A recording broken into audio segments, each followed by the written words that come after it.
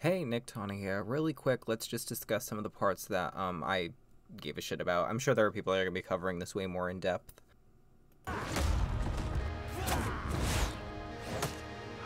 was pretty funny. Xena Chakram? If your disease becomes known, you will be banished. The funny part is they call it a disease, and I'm wondering if it is like... maybe something happened where it's now she's turning into Tarkatan, or maybe it was always she had like a little bit of like a strain of Tarkatan, and it just whatever like triggered it to awaken and sort of mutate. And I'm gonna guess that maybe Tarkatans, if they were going with like the Baraka thing, if they want like a feud, Tarkatans are not allowed in Adinia or something, some shit like that. Or maybe they don't even know what, like maybe this is before like in this timeline, maybe Outworld never took Adinia, so maybe it's more of like they never have seen a Tarkatan or something. Now keep in mind, this seems like they're rewriting a lot of things. I mean, their quote was seeing characters as they've never been seen before, which I think we've kind of done a few times. Like that fucking, I'm not even going to get into the Sindel part of it, but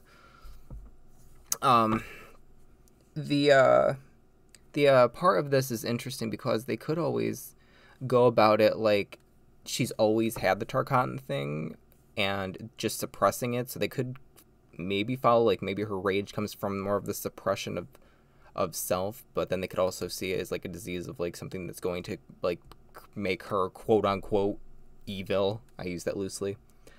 But that was an interesting take because they could go many routes with it, and it could also put Kitana looking like the evil part for suppressing the Tarkatan aspect of it, so it really could show the gray areas of this dynamic. But we shall see. Another part of this, I'm not sure if anyone noticed, although we had like the showcase of the original maybe I could slow it down.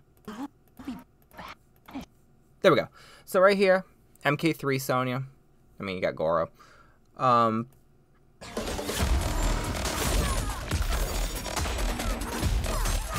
so I'm gonna guess right here. That was I'm gonna hope at least. So it looked like what you did, like that swoop up was very reminiscent of the second attack of her forward Y combo in MK9, which does the uplift. But this looks like pretty kick to me.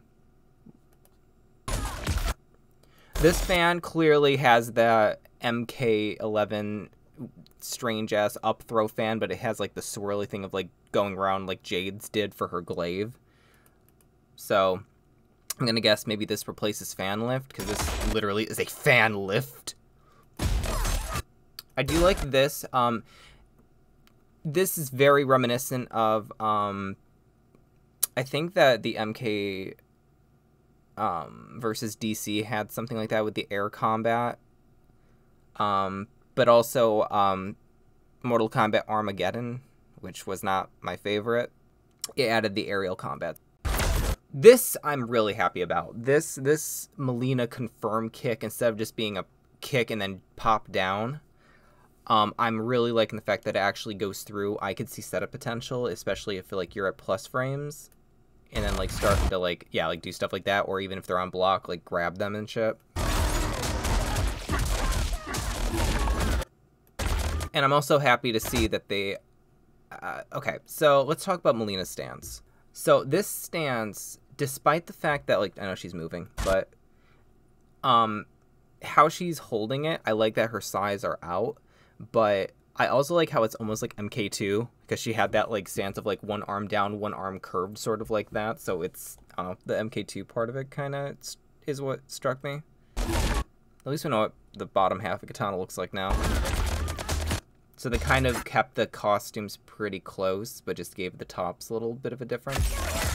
It has like a menacing sense up here, and it's, I don't know, it fits. I do like it. But yeah, no, that.